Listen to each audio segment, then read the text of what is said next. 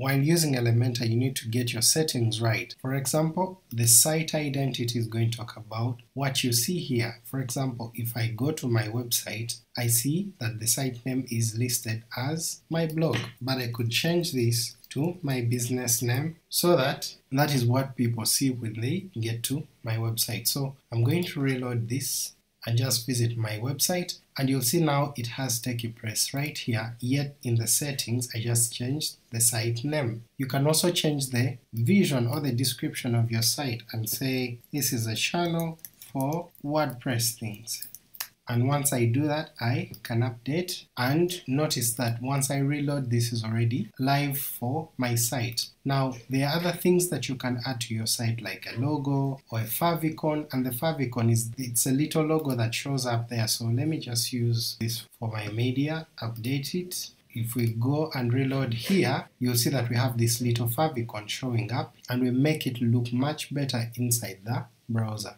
So you can do the same thing if you have a logo to add your site, and that will show up here. So that's how we deal with the site settings inside our Elementor. You can also choose to have a background that can either be a type of color, or it can be an image. So for example a color, or it can be an image you choose by uploading here, and you'll have it over, so you can choose to either position it in the center or choose to repeat it across the site, or you can choose it to have a different feel depending on the size of the image. You can choose its size, whether to contain and just stay within the boundaries of the site, or to cover by having one big image going all over. So you can center it and give it different position depending on how your image and how you want it to look on your website. So you can also choose a gradient, and that would show up inside your site. So let's say you choose one color to be black, and then you choose the other to be pink. You can have it in different locations by adjusting this to know what kind of gradient you're going to have. And you can change the angle from all across different directions, and that's how you make sure that your background looks as you've always wanted it to be. In the settings again, you can choose your layout and determine what width you want to have your website to be. So I can choose to increase it and make it 1280 pixels wide, and then the height will go as much as my content will take me. So you can also choose to have a different space in between the widgets by setting it here, and you can also add different breakpoints for the mobile and the tablet. Maybe your mobile has to be 250 and then your tablet will be 760. Now you can research more about the breakpoints you want by looking through Google to find out what you want, but these are mostly the usual breakpoints that we do have. In the settings we also can set up for our images to be handled by Lightbox. Now Lightbox essentially makes all the images that you have on your website clickable to expose a bigger image. So let me show you by example. I'll save this, come back here, add an image from my widgets to this point, and I'm going to add a relatively smaller image.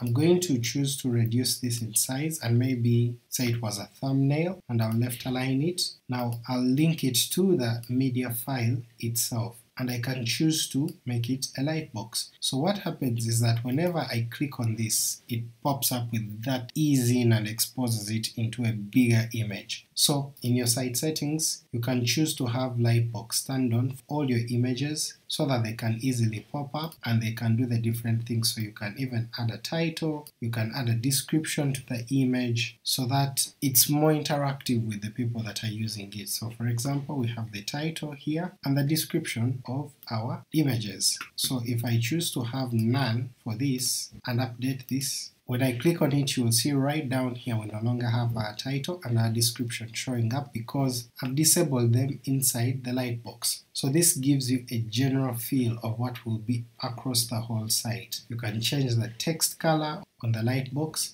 and make other settings in here. Now if you want to attach custom CSS, maybe you're well advanced with this, you will need to have the Pro version. There's a link inside this video description for you to support the channel by buying from Elementor the Pro version, and you can use it so that you can add your own custom CSS to your website when you use it. So if you don't know much about custom CSS, you don't need to worry about that, but this would be a good feature for people who are developers. And lastly, if you choose to add additional settings, they open up inside Elementor in the admin area, and you will see all these different settings that you can add to your style, to advanced, and be able to do much more with your Elementor from this point forward. But the basics of using this box, the settings box, the site settings, is essentially that. You set your colors, your fonts, your typography, your buttons, how they'll look, your lightbox, your layout, backgrounds, and what will be generally shared across the whole site. So if you enjoyed the video, please give it a thumbs up, share it with your friends, and don't forget to subscribe if you haven't yet to this channel.